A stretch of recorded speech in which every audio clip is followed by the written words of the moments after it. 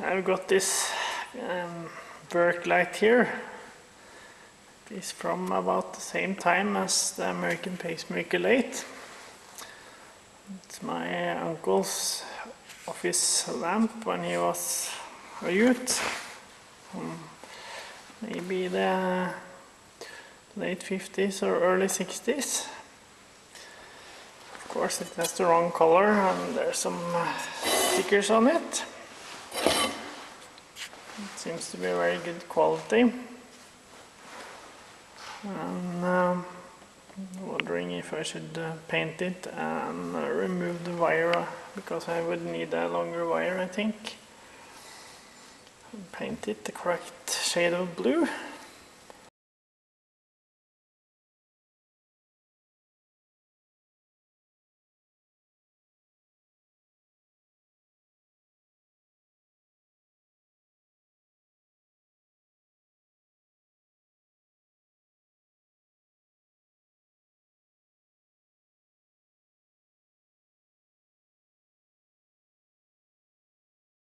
That went relatively painless.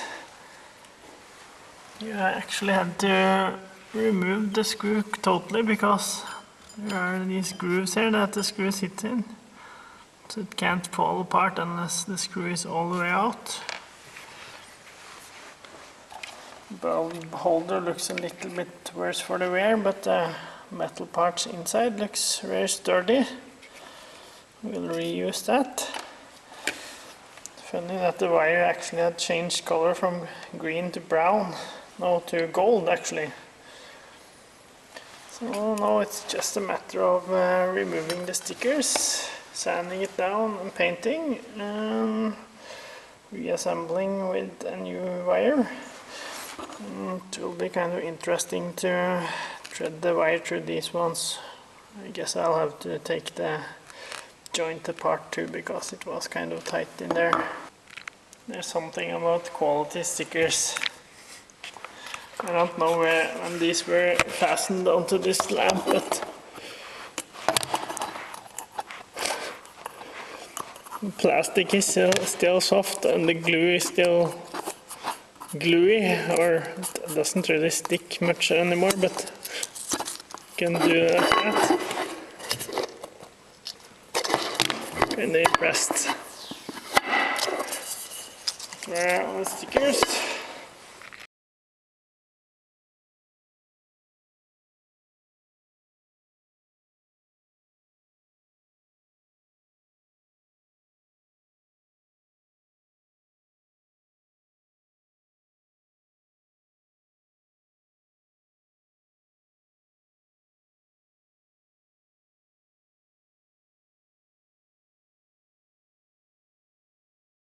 The paint for the pacemaker has been sitting too long, and there was snark or paint on top of the can had hardened, so we need to sift it.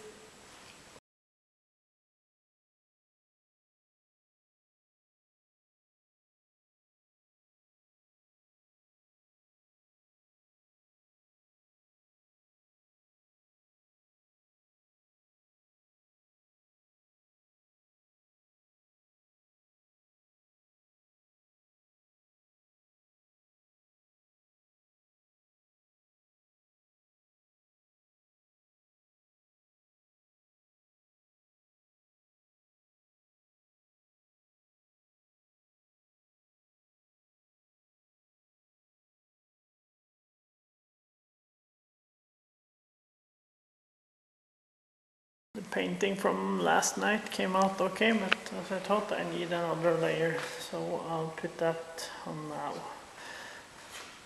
I won't film it, it will be just a replay of yesterday. The only difference being that you can't see where I'm painting when it's already blue. Here's the original table mount for the lamp. That's this spigot here that's pressed in.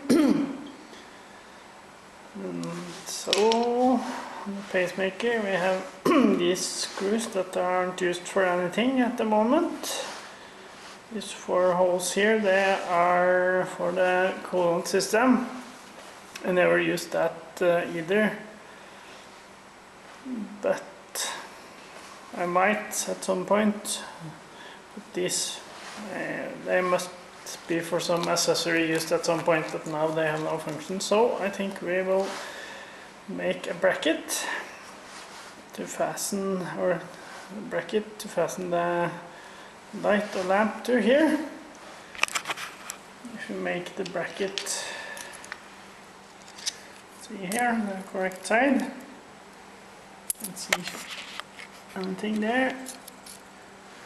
If you make it 3 inches that way, and about 2 inches that way, and we can make mounting holes. So these go to the bracket, and we can have a spigot right there. I still have leftovers from the steady rest project. I marked out about 2 inches there, and this is 3 1/4 about, and it's 1.5 inches thick. So we'll cut it there, the bandsaw.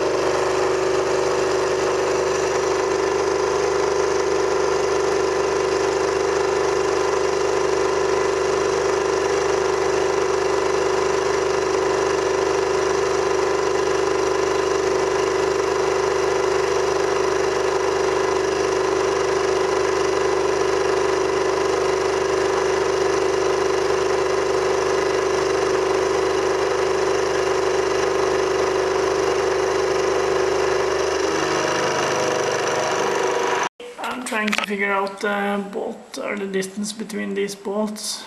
I got 42.4 or something there, and I got 57.78 the other way, so I'll just figure out the average there.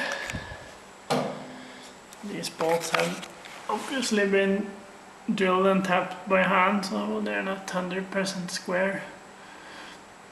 I guess I will have to make the holes with a little more clearance than normal. We're going to pick up that corner, because that's where we measured everything from.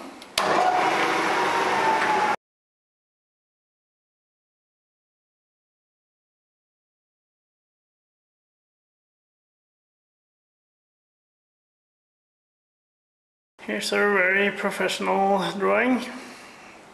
Usually I like to make a proper drawing, but this time I started making the part first. So anyway, we're going to be 38.9 millimeters from this corner up, and 13.2 in for the first hole, and 50.1 more for the second hole.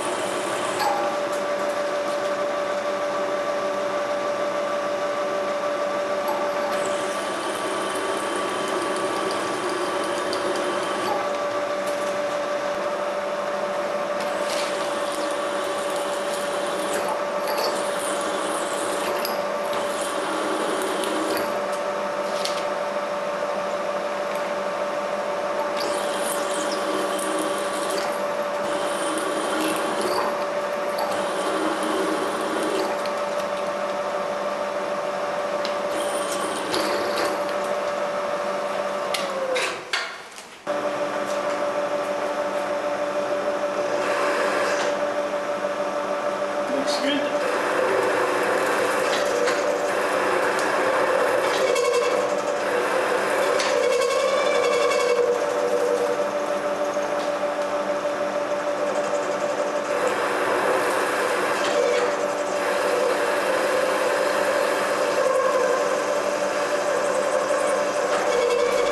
It's 9 there too.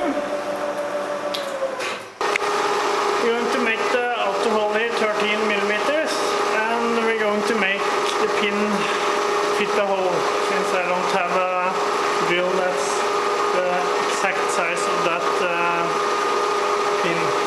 So we'll make the pin 2 different diameters, and we won't drill all the way through, I think.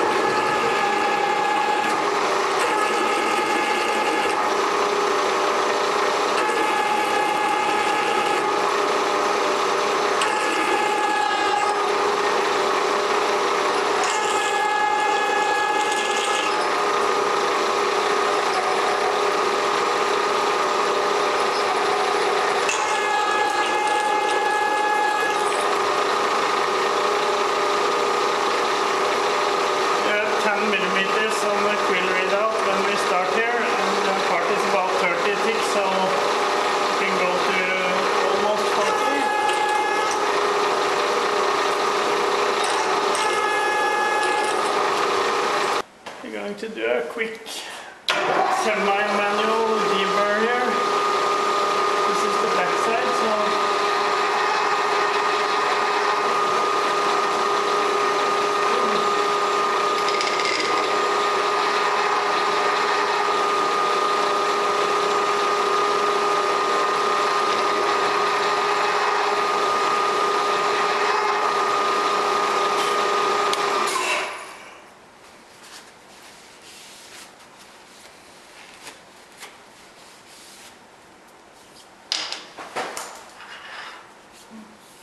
little chamfer on the front too.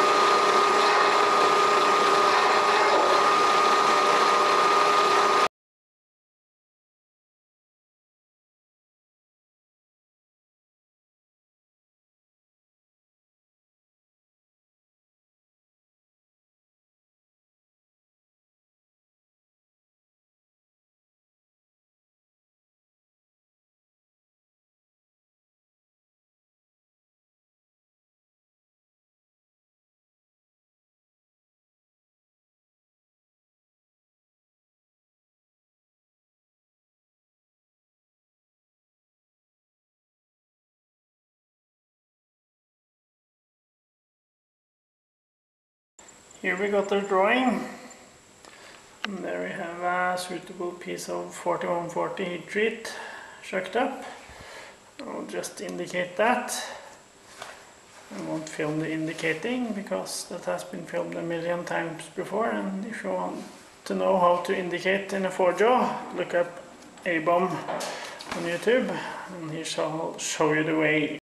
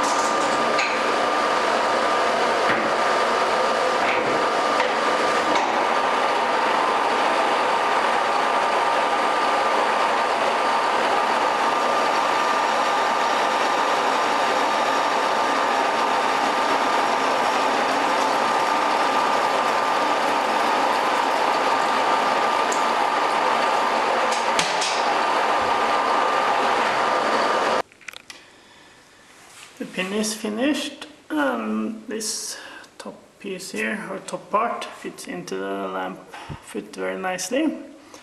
And we will just press that into there. It's a few hundreds of millimeters press fit, so it should go in.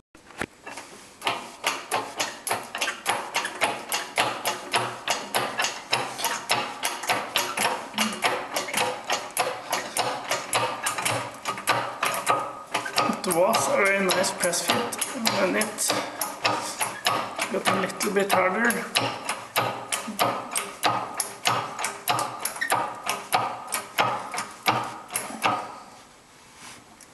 That's as far as we need to go. There it's mounted. We'll see how the lamp fits. Unfortunately, I didn't buy a bulb today, so we'll see if we can steal a bulb from somewhere in the house. We will see if this works. It does.